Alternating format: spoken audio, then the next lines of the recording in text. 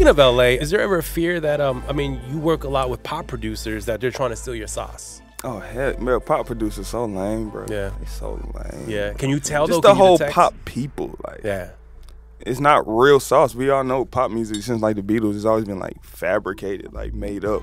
So it's like they just choose whichever the music is the coolest in rap. They just kind of like pop it, like just turn it into pop, like make it more friendlier. Yeah. See, but don't get me wrong, pop producers, they're musicians also. Like they're good musicians. So it's like I feel like they're not original. So they'll just take a random original kid and just soak them all up for his sauce. And not even like work with him, just kind of like see what he's doing. Oh, that's how you do it. Yeah. Oh, all right. Then let me go take this back over here.